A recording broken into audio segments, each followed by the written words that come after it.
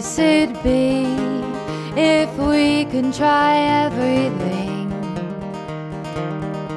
I'm serious, let's make a list and just begin. What about danger? So what about risk? Let's climb this mountain before we cross that bridge. 'Cause I'm restless, I'm restless, I'm restless for whatever comes next. How wonderful to see a smile on your face. It caused farewell tears for a welcome home parade. A secret handshake between me and my one life. I'll find the silver lining no matter what the price. 'Cause I'm hungry, oh I'm hungry, I'm hungry for whatever comes next. Let me tell you another secret of the trade. It feels like sinking when I'm standing in one place. So I look to the future and I book another flight. When everything feels heavy, I've learned to travel light. But I wanna be here, truly be here, to watch the ones that I love bloom. And I wanna make room to love them through and through and through and through the slow and barren seasons too. I feel hope deep in my bones. Tomorrow will be beautiful.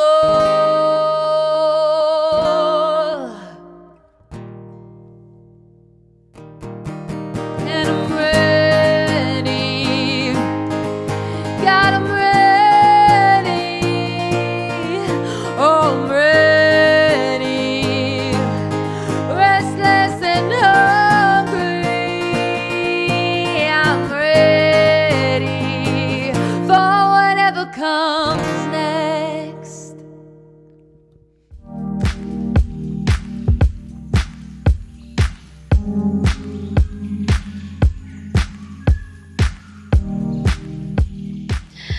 Hello, welcome. You found us. This is our Broad Street Ministry virtual worship service. My name is Reverend Laura Coley, and I serve as the pastor here at BSM.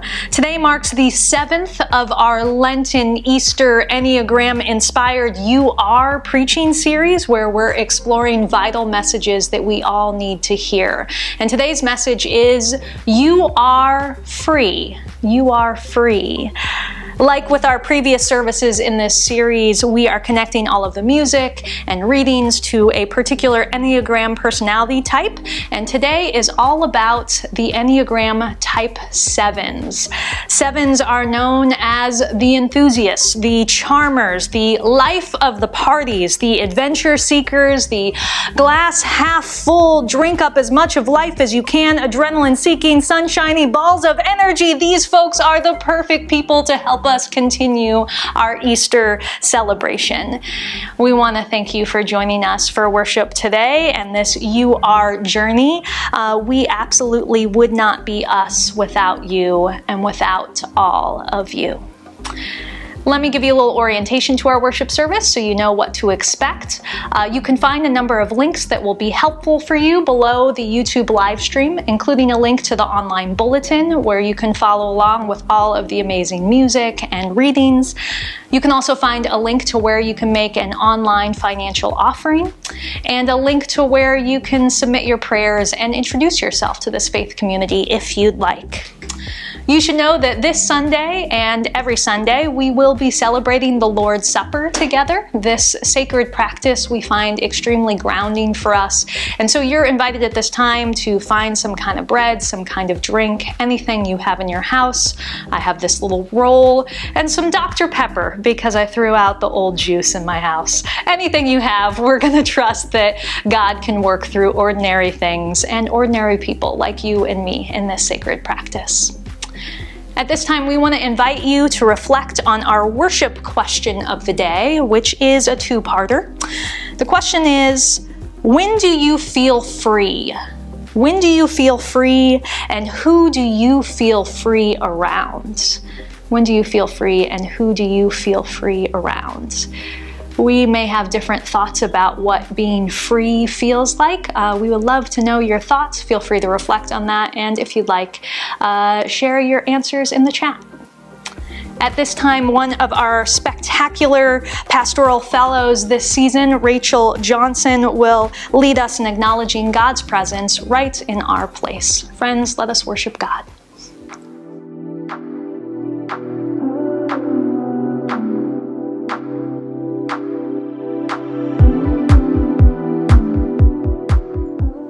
Hey Broad Street, my name is Rachel Johnson. I am one of your pastoral fellows, and I'm going to lead us in acknowledging God's presence wherever you might find yourself today. So just take a moment, center yourself wherever that is, whether that's a train or your couch or wherever you find yourself. Just take a deep breath, close your eyes if that feels comfortable, or watch some nature videos I'm about to show you, and be at peace as we hear this opening quotation from Anne of Green Gables.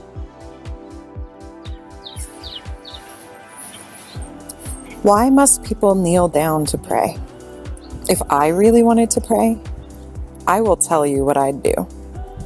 I would go out into a great big field all alone, or in the deep, deep woods, and I'd look up into the sky.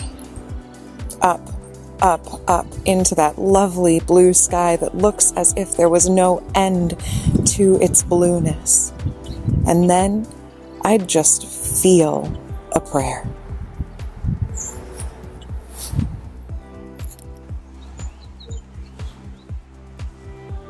No matter who you are, no matter where you are, no matter where you've come from or what your state of mind is right now, you are welcome here.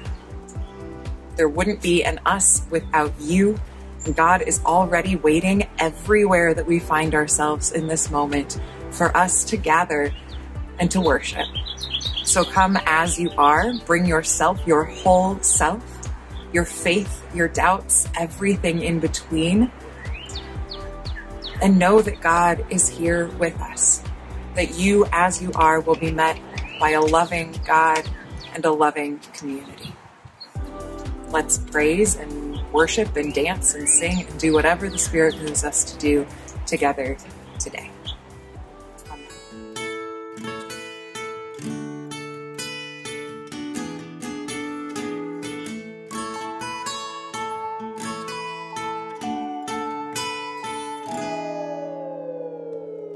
Here comes the sun, doo-doo-doo-doo. Here comes the sun, and I say it's alright. Little darling,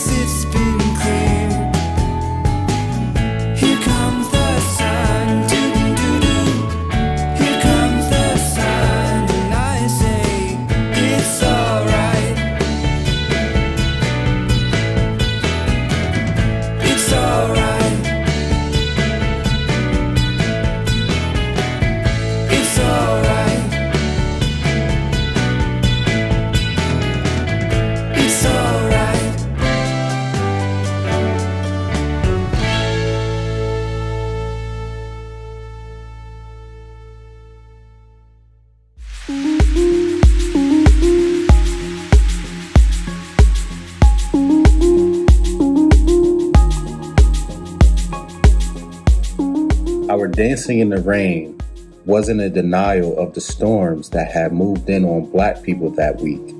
It was a dare, an ignorant stand of confidence in the midst of this malignant monsoon we call systematic racism. Our laughter was a way to say, you can't steal our joy. To anyone who dare deny our humanity. Author and scholar Imani Perry, in a recent article for The Atlantic, captured this feeling well. Joy is not found in the absence of pain and suffering. It exists through it. Blackness is an immense and defiant joy.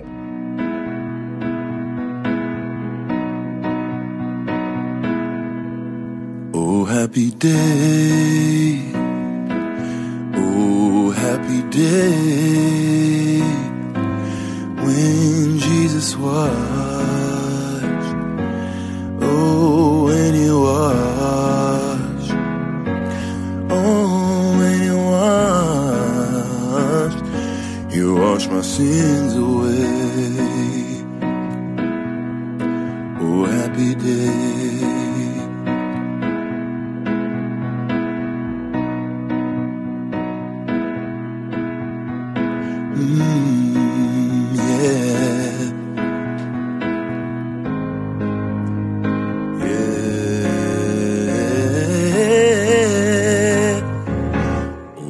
Happy day,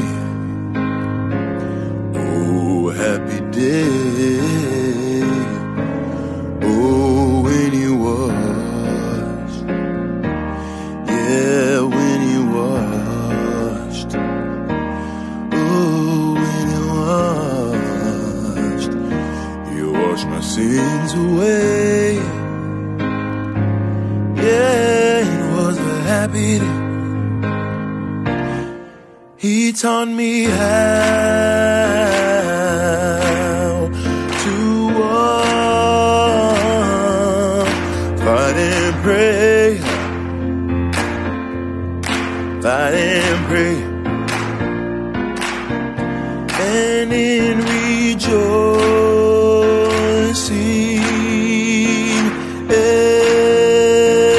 every day. Every day, oh happy day, oh happy day, oh when it was, oh when it was, oh when it was, ooh yeah, wash my sins away. Happy day.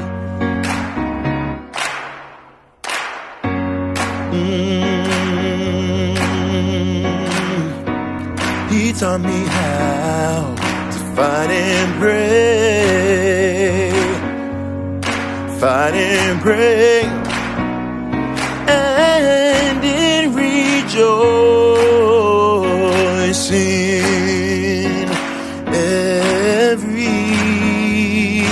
every day, every day. Oh, happy day, oh, happy day, oh, happy day, ooh, oh, happy day, oh, happy day, ooh, yeah, oh, happy day, oh, a happy day, yeah, it was a happy day.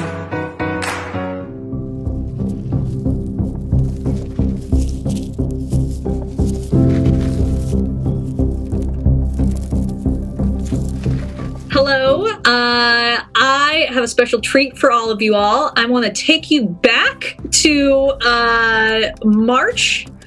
early March 2020, and we had just the loveliest seminary intern, Ellen White, who we then were never able to see again in person. Yay! But it's beautiful that we're able to bring you back and make this full circle. Ellen sees herself as an Enneagram 7. I keep joking that I think we scare away 7s from our congregation. So the fact that we have a 7 in our midst is beautiful and wonderful. And it's an absolute treat to bring you back and for you to be able to share your wisdom as you're in your final year at Princeton Theological Seminary. So the Enneagram, how did you get introduced to it? Why do you connect with this Enneagram 7 thing? What's it about for you? Tell me it all. Go for it. Sure thing. Perhaps unsurprisingly, I learned about the Enneagram for the first time in seminary. I don't think I'd ever heard of it before, and it may be a little cliche that it's associated with seminary or for some folks like church experiences. But yeah, I was told I was a 7 pretty flat out by a new friend who's a very dear friend. And I was like, as I was learning about the Enneagram, I was like, I don't know what I am, so how can you know what I am? Don't put me in a box. I'm not a 7. And then proceeded to mistype myself as a 2. I took a test, and as a lot of folks can be mistyped, but especially as a 2, as like a woman and a woman in the church. Yep. It's happening. Yep. It happens. So I even went back to that friend and was like, I'm not a 7, I'm a 2. Anyway, it was this sort of tumbling journey of learning about the Enneagram, mistyping myself, and then it was maybe later in a year's time or something like that, as Ryan from Sleeping at Last was starting to put out these songs and these podcasts that I was talking about 2s and 7s with a friend, and we were on a road trip, and she was like, let's just play this Enneagram 7 podcast from Sleeping at Last. And so the song that's tucked into the podcast was just all very clarifying and meaningful to me. And I remember feeling very seen and like realizing, oh, okay, wow, I'm a 7, like 100%. And so I'm very fond of that song from Sleeping at Last. Some of the little things that make me feel like a 7 is that enthusiasm, that sort of definitive enthusiasm of a 7 being really excitable about a lot of different things, a sort of desire for fun and pleasure, and also a real posture of joy, sense of adventure and spontaneity. I think it's maybe Chris Hewart's in the podcast for Sleeping at Last, talks about like a calculated impulsivity. I really like those words because it touches on like where 7 sits in the head triad. That there is this sense of like silliness and spontaneity, but it's quite calculated and planned. Like there's this planning, this desire to plan what's next.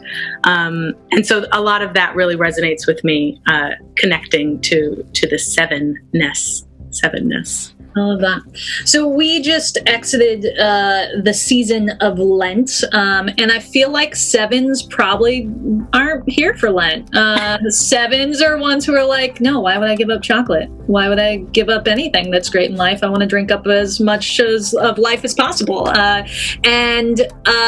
So what do you think may be a helpful practice for 7s to practice during a season like Lent, or in life in general? What might be a helpful spiritual practice for the 7 enthusiasts out there?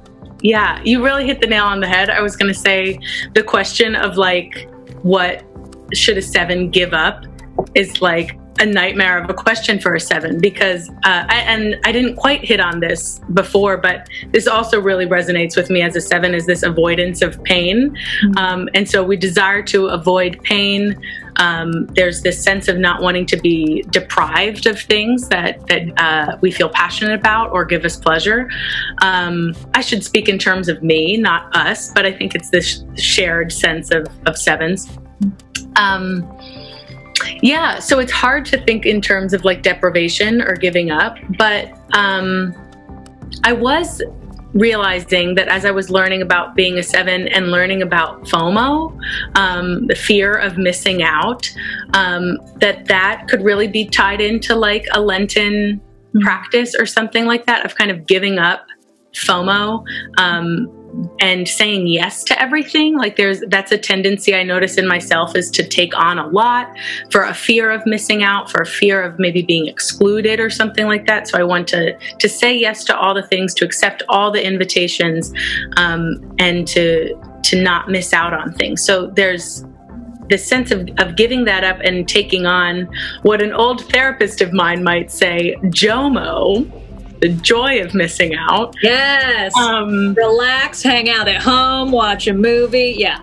You got it. This contentment of being able to say no, and maybe miss out on something and being content with that. And so as I was thinking about that, and then remembering, again, Chris Hewart's, author of The Sacred Enneagram, if I didn't already mention that, lovely book, notes or taught me that the virtue of sevens is sobriety, which is really interesting. And to ponder. My first association with sobriety is like alcohol, and Chris teaches that it's less about that association and more about an acceptance of like what you have being enough. And so I feel like that so beautifully ties in with that sense of like FOMO and JOMO. So even though I'm terrible at Lenten practices, because I either don't want to give something up, or when I think of taking something on, I think of like 4 new hobbies that I'd like to have, and then they all fall away. So I'm terrible at Lenten disciplines, but I challenge myself and invite other sevens into a spiritual practice of sobriety, or something that looks like that, of just being satisfied with what you have and feeling enough. Yeah, it's been interesting. We've our crew are on our faith team right now have talked about how all of the numbers, we thought that all of the numbers could just say you are enough, but the enoughness is different. For ones, you are enough without having to be perfect. 5s, you are enough without knowing everything. And like 7s, you are enough without having to do all of the things, without being the life of the party, without constantly having to be whatever. Yeah. So, and that, we could have just called this whole series You Are Enough. I love that. One of my favorite things about 7s is y'all are just charmers. Like, you could charm your way out of a ticket. Like, you're just charismatic and lovely. And I think Jesus had some of that charm. I bet you he wasn't trying to he wasn't a used car salesman, but he was definitely he was a charmer. How else maybe do you see Jesus as a Enneagram 7 type? Where do you see that connection? Yeah. The first things that I think of, Jesus had a lot of friends. He had 12 friends. It's too many. Jesus brought the wine. Jesus brought the wine to the party, turning that water into wine. He really, and he loved to party. We talk about that, but he accepted a lot of invitations to dinner parties from, hoity-toity people and social outcasts. He was like, "You're having a party? I'll be there." Those are the initial things, is friends and wine comes to mind when I think of Jesus as a 7. But I was really touched by Richard Rohr's reflection in his chapter about the pain that Jesus suffered, and in the Gospel of Matthew, how he turns away declines this painkiller, and lives and suffers and dies through this pain into Easter joy. And I never want to instrumentalize pain.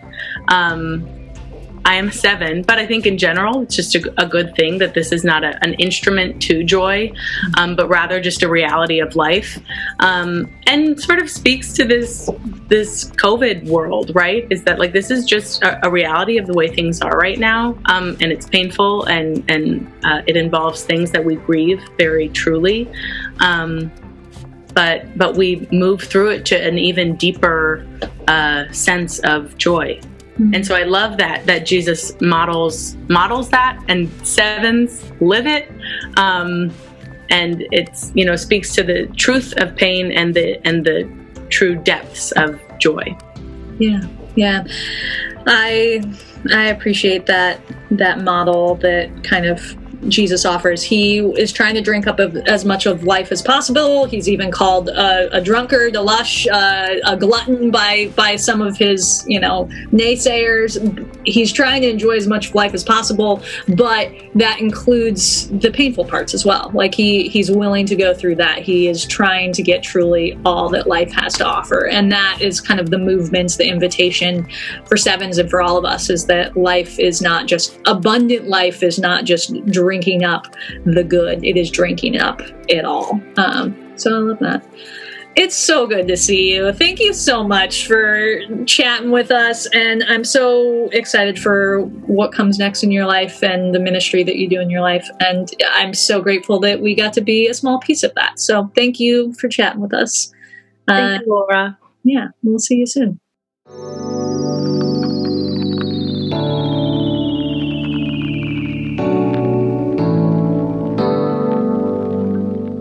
Hi, Broad Street. Our scripture lesson this afternoon comes from the 20th chapter of John, verses 19 to 28. Listen to the word of God. When it was evening on that day, the first day of the week, and the doors of the house where the disciples had met were locked for fear of the Jews, Jesus came and stood among them and said, "Peace be with you." After he said this, he showed them his hands and his side. Then the disciples rejoiced when they saw the Lord. Jesus said to them again, "Peace be with you. As the Father has sent me, so I send you." When he had said this, he breathed on them and said to them, "Receive the Holy Spirit. If you forgive the sins of any, they are forgiven them. If you retain the sins of any, they are retained." But Thomas, who was called the twin, one of the 12, was not with them when Jesus came. So the other disciples told him, "We have seen the Lord."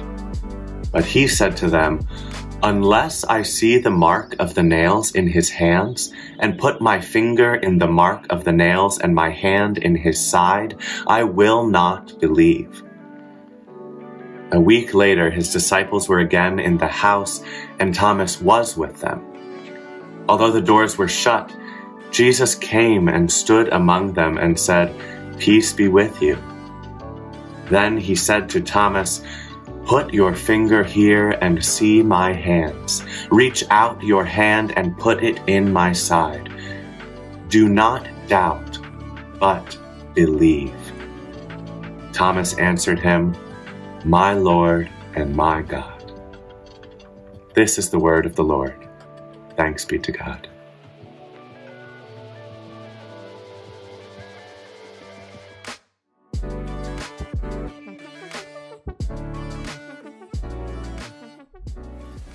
Will you please join with me in prayer? Let us pray. Loving God of Abraham, Isaac, and Jacob, God of Sarah, Rebecca, Leah, and Rachel, God of Ellen and Anthony, and LeBrian and Greg and Lauren and Jess.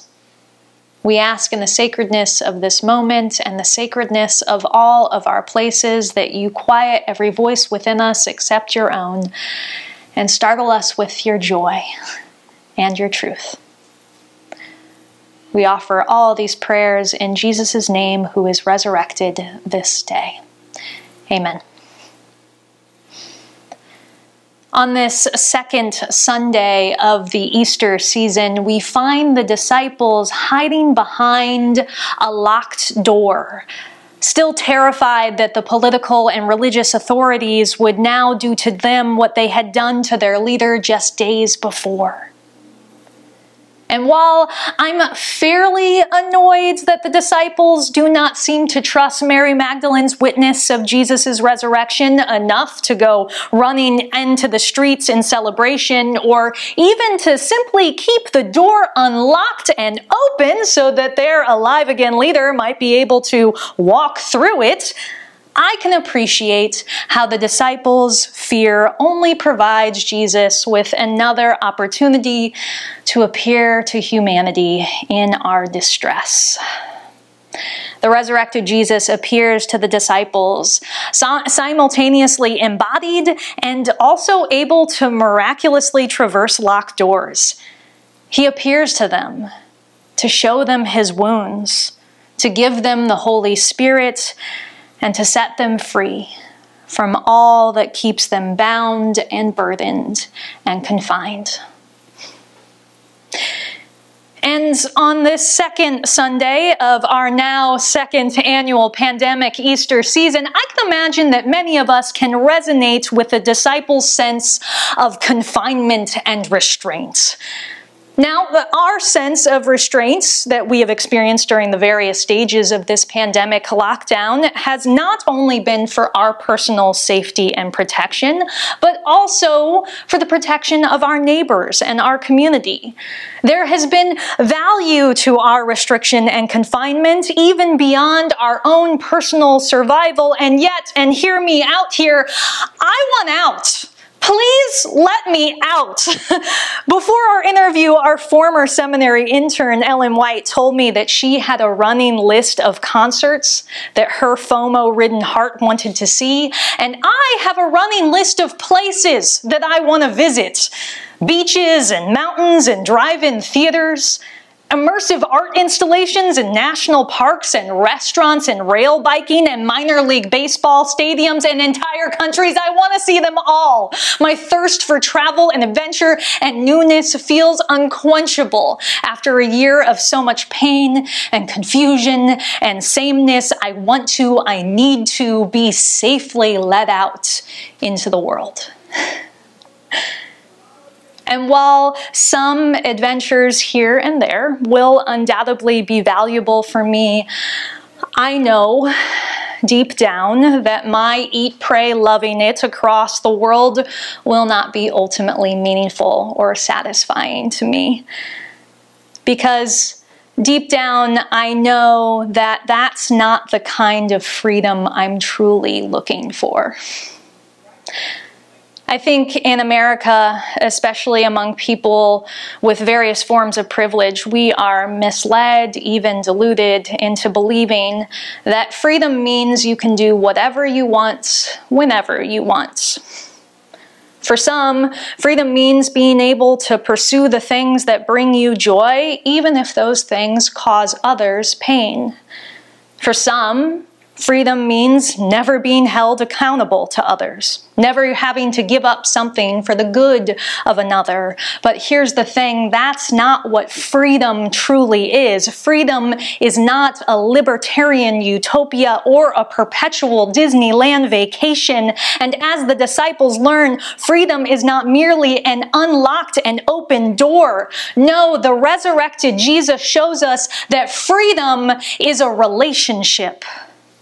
It's being seen and accepted as you fully are in partnership and communion and commitment to one another. It's the willingness to witness the mistakes and shortcomings of others and ourselves and to forgive and be forgiven. Freedom, true freedom, is found in Jesus revealing his wounds to Thomas and being embraced. Not merely for his extravagance, but also in all of his pain. He is embraced as my Lord and my God. That's freedom. During the past week, while listening to our episode for our podcast small group, we heard Austin Channing Brown describe the kind of freedom she experiences as a Black woman in American Black churches. She says, in the Black church, it's not unusual to experience every emotion. So if you go to the service and you don't laugh and cry and dance, and have a really rich conversation, and maybe have one conversation that made you feel angry, then you probably didn't go to church that day. But I think for Black people, that's freedom, because we so often have to navigate a world in which we must be in control of our emotions at all times. For Austin, liberation and freedom are found in spaces where others allow her to be fully herself, where she's invited to live her full, robust life, all the while committing her life to not impinging on the life of another. So rarely do we offer Black, Indigenous, people of color this kind of freedom in our country. Freedom to be fully themselves. So rarely do people with privilege and authority value their personal freedom as much as the freedom of oppressed persons. The German theologian Dietrich Bonhoeffer, whose martyr day was celebrated this past week, reflected extensively about the difference between seeing freedom as the absence of something and freedom as the commitment to something. He wrote, "Freedom is not a quality of humanity, nor is it an ability, a capacity, a kind of being that somehow flares up in us. Anyone investigating humanity to discover freedom finds nothing of it. Why? Because freedom is not a quality which can be revealed. It's not a possession, a presence, an object, nor is it a form of existence, but it is a relationship and nothing else. In truth, freedom is a relationship between two persons. Being free means being free for another, because the other has bound me to them. Only in relationship with the other am I free."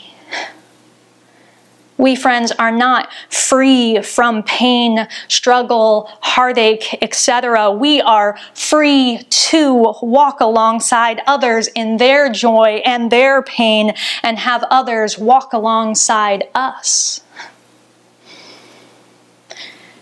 Now, this is supposed to be an Enneagram 7 inspired sermon, and so I'm going to keep things short and to the point, because I know y'all have many adventures waiting for you, and also because I'm really tired after Easter.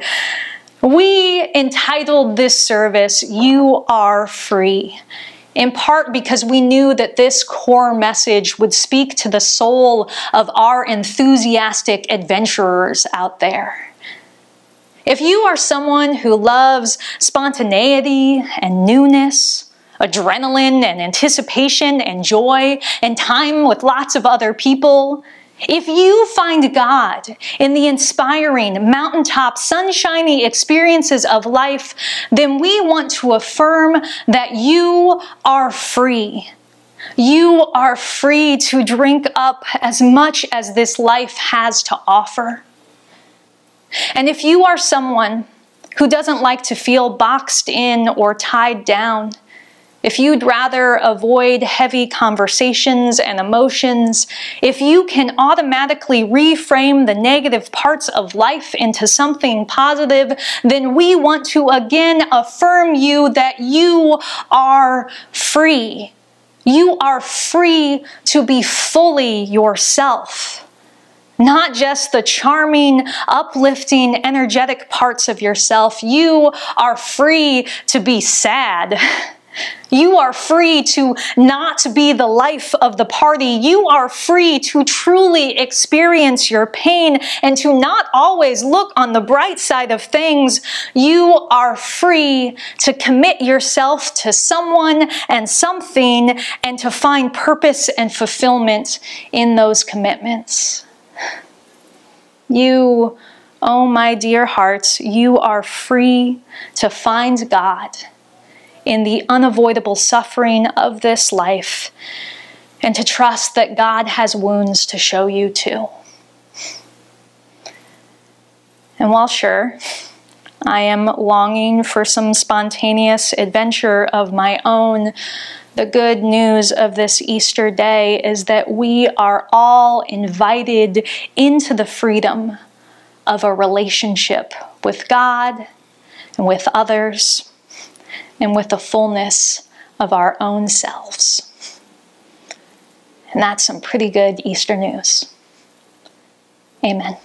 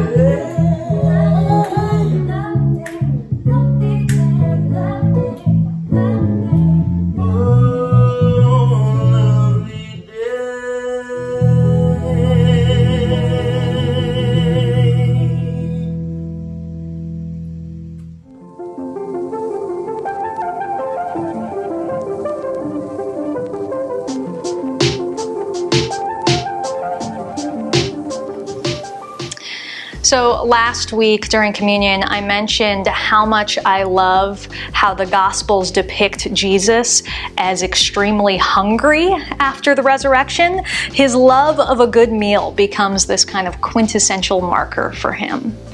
And as we see in our scripture passage for today, Jesus' wounds also serve as a key way for the disciples to identify him.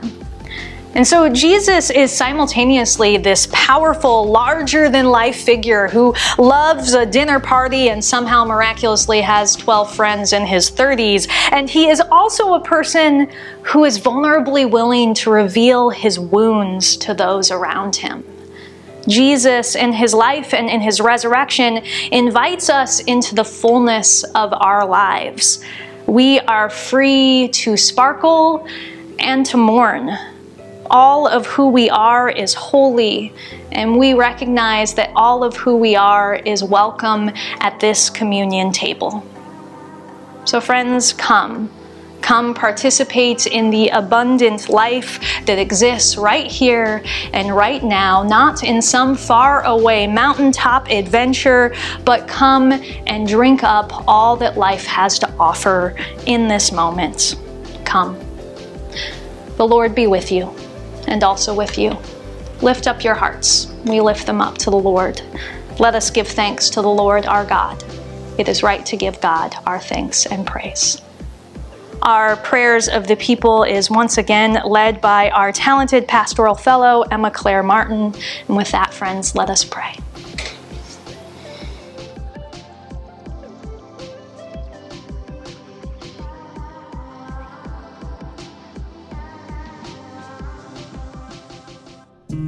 This is a prayer for the sevens. The sevens who don't sit still long enough for someone to pray for them. The sevens who don't need your pews and your pulpits because their lives are already a liturgy of playfulness. Each breath a hymn of adventure, each plane ticket a rosary.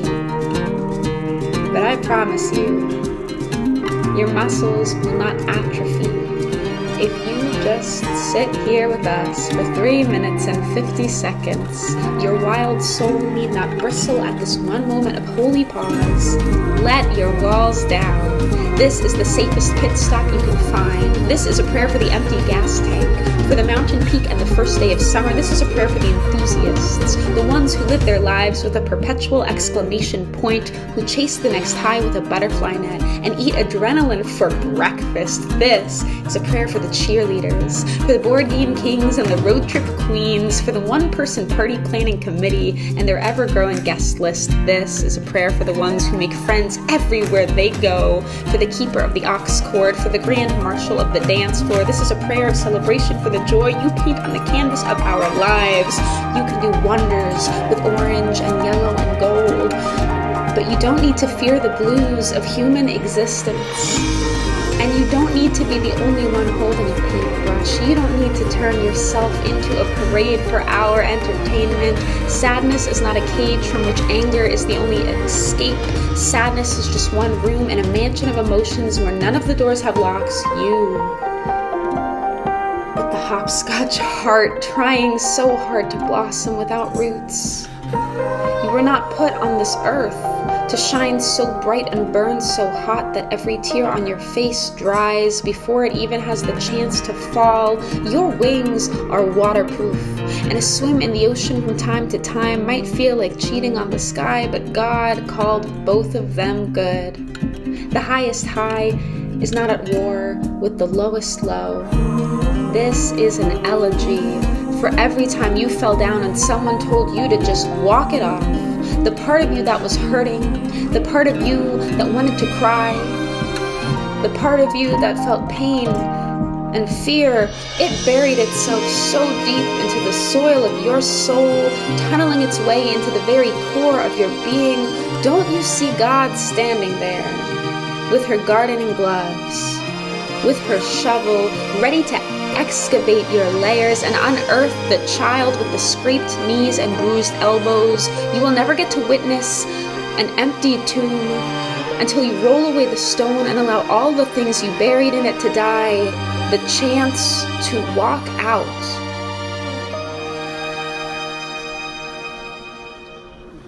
This is a homecoming prayer for every prodigal child who wandered away from their inheritance in search of something greater.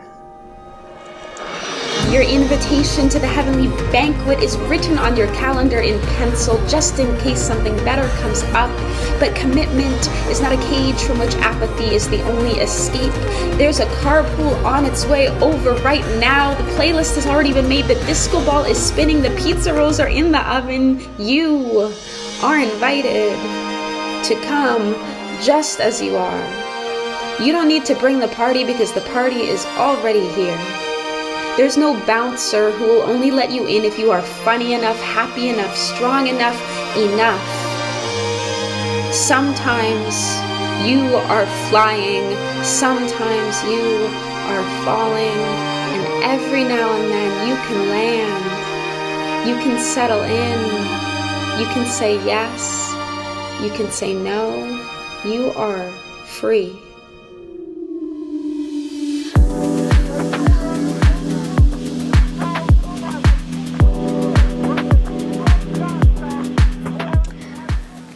On the night Jesus was arrested, he gathered with his closest friends in the world for one more dinner party until his resurrection.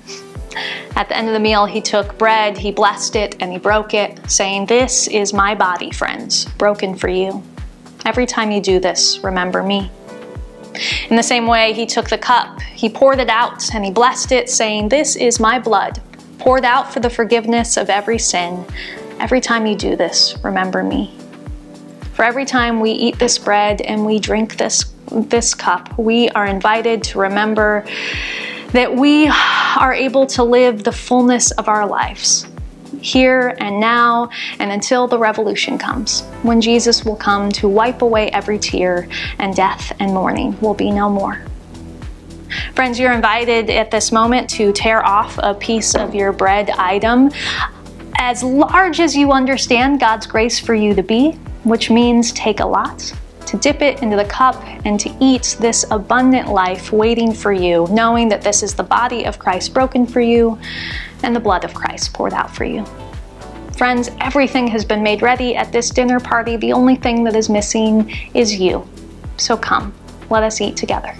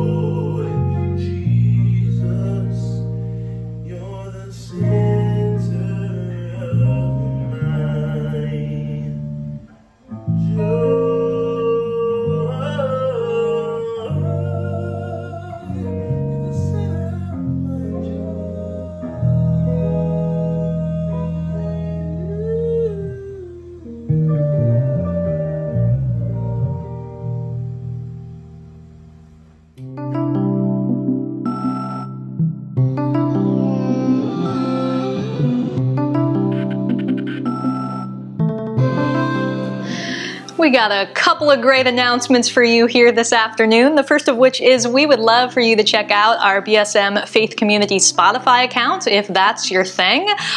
We have been creating these amazing playlists for each of the UR series Enneagram types. We think you would really like it. So if you're looking for a way to be thinking of BSM during the week, go check that out. You are invited to join us for our virtual coffee hour right after worship around 5 o'clock or so Eastern Standard Time. You're welcome to come and join us, to pop in, to tell us how you're doing, to see some other folks in the community and discuss the service as you'd like. We want you to know that our podcast small group is going to be gathering not this Thursday, but the following Thursday, April 22nd. And we'll be listening together and discussing the Dan Koch episode, which is episode 149. The episode is entitled The End Times and American Christian Culture. American culture is pretty obsessed with apocalyptic things, and so it should be a really insightful conversation and series. If you'd like to tune in, we would love to have you join us. We also invite you to check out the rest of the announcements in the bulletin. At this time, we want to remember that in the abundance of life and our desire to drink up as much of life as possible, we also have the ability to be generous and to be extravagantly generous. There are many ways that we can offer of ourselves in this BSM community. One way you can offer of yourself is by vulnerably sharing your prayers with this community, trusting that there will be people in this community praying for you and for the situations in your life. You can do that by filling out the prayer Google form below. You can also offer of yourself by introducing yourself to the community or reintroducing yourself to the community, telling us who you are and how you might be able to or might be interested in getting more involved with this community. You can do that by filling out the Google form below as well. And then finally, you can give of yourself by giving of your money. This is a weekly practice that we do to remember that life is not just for our drinking and devouring up, but it is also an invitation for us to enter into the freedom of a relationship, and that there is real power in letting go and not just holding on to what is ours and ours alone. So friends, however you're feeling called to give of yourself, we would love to have you do that now. Your tithes and offerings will now be received. The good news of this day is that we, friends, are free to commit ourselves to God and to one another and to the fullness of who we are. It's really good news. As we strive to share that good news with one another, I charge you to go out into this day and to be of good courage, to hold fast unto all that is good, to render unto no one evil for evil, strengthen the faint-hearted, support the weak, help the afflicted, and honor all of God's people, even as we love and serve the Lord. And may the grace of our Lord Jesus Christ, the love of God, and the sweet communion of the Holy Spirit be with you this day and every day. Amen. We are going to close things out here by doing this sacred Christian practice that has been practiced for millennia now. A friend of mine, Jeff Vanderkup, who is very much the most Enneagram 7 person I've ever met. He is this massive personality and also just a tall dude, and so you sense his presence and his energy wherever he goes. He is going to invite us to pass the peace with one another and share what peace looks like to him in his high energy, adrenaline-seeking life. And then, because we're talking about freedom, we're going to close things out with Beyonce's Freedom, because it feels right. Friends, it was so beautiful to worship with you. Thanks for coming back this Sunday after Easter. We will see you next week, next Sunday at 4 p.m. Eastern Standard Time. We'll see you soon. Peace. Bye.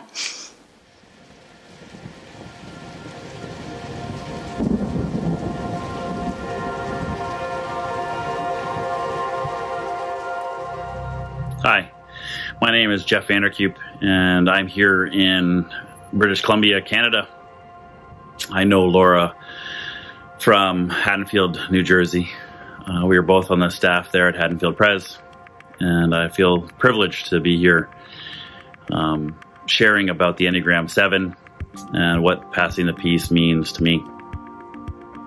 Enneagram 7 is about adventure and reframing things and a lot of action. And then I'm an extrovert, a huge extrovert. And so I seek it out all the time. So when passing the peace comes around in a service, for me, it's about engaging as many people as possible. Some Sundays it actually might be a game, an adventure, let's say. But I work with the youth, and I notice lots of people coming in and out. I pay attention to faces, and I notice smiles and sadness and stress and worry and concern. And so when it comes to passing the peace, my mind is racing and it's all over the place. And I'm trying to think, how can I get to that person and shake their hand? How can I give a hug to this person, a good handshake, a pat on the back? How can I engage a youth in a meaningful way? And maybe to you that doesn't sound very peaceful. Maybe all that action and craziness and lots of thought and action and adventure doesn't sound peaceful. But the truth is that in some of the maddest times of my life, whether it's 110 kids yelling and screaming all for lunch, when I was running a program, I found peace in the moment of one 6-year-old asking me if her hands were clean enough to eat lunch. Or just before jumping out of an airplane, I found peace in the idea that I was going to jump out of an airplane at 3,000 feet. So somehow in the midst of running around and doing things, I find Christ's peace. So when people tell me that they pray and they meditate and they love moments of silence, to be honest with you, that freaks me out. I get a cold chill down my back. I don't know what to do. But the idea of moving through a sanctuary and greeting people that I can see in their face that they need to be greeted, eye to eye, heart to heart, I tell you, I find peace. I know my wife, Nadia, did this a couple of weeks ago, and she talked about this peace of Christ passing all understanding. And I agree. I don't quite understand the peace of Christ, but in moments of madness and lots of adventure, I've often found some of the greatest sense of peace. So the beauty of this morning is that we're all going to be able to do that right now. So I want to encourage you to text, share in a chat, or even just say out loud the peace of Christ to you. And wait. And pause. And feel the peace of Christ descend on you. Because in this beautiful community, there's lots of people who care and who love you and who are offering the peace of Christ to you today. So from us here in British Columbia, peace of Christ to you.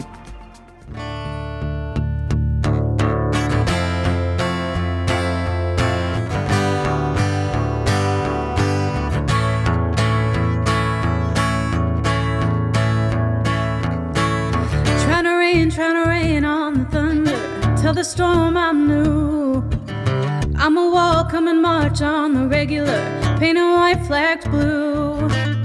Lord forgive me, I've been running blind in truth. I'm a rain on this bitter love, but tell the sweet I'm new. I'm telling these tears gonna fall away, fall away.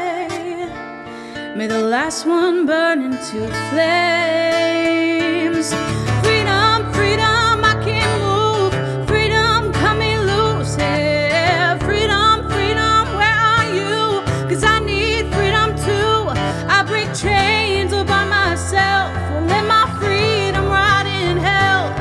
Hey, I'ma keep running 'cause the winner don't quit on themselves.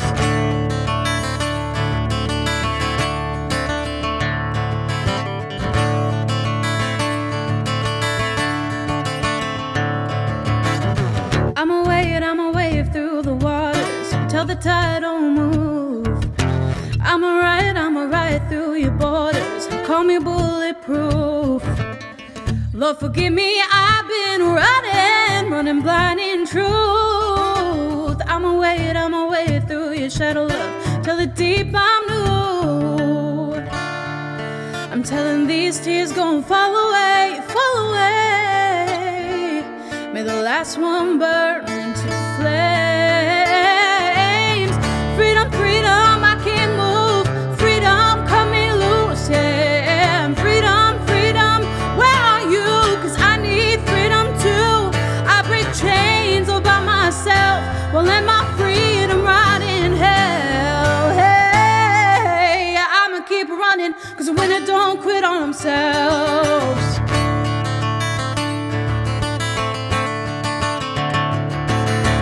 Freedom, freedom, I can't move.